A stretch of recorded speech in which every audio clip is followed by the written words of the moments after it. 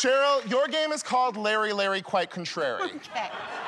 On Curb Your Enthusiasm, you play Larry David's wife, Cheryl. Yes. I'm going to present you with a series of universally beloved subjects. You'll have 45 seconds to tell me, as Larry David, why you don't care for them. Okay. You will be judged on the following 3 factors: cantankerousness, Yiddishkeit, and overall disregard for social norms. Cheryl, are you ready to play? Yes, I am. Can we get 45 seconds on the clock, please? Let's begin. Yes. Babies.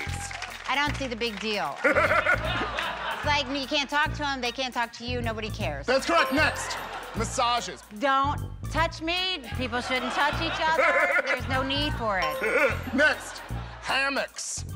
Who thought of this thing? It's so stressful just trying to get into that hammock, and all you're thinking about is how am I gonna get out of this shitty thing? That's correct. Next, Billy Joel. I mean... Next, mini Snickers. Stupid. Either you have a candy bar or you don't. Don't give me a little tiny thing. You're just eating 5 of them. Yes, that's time. That's time.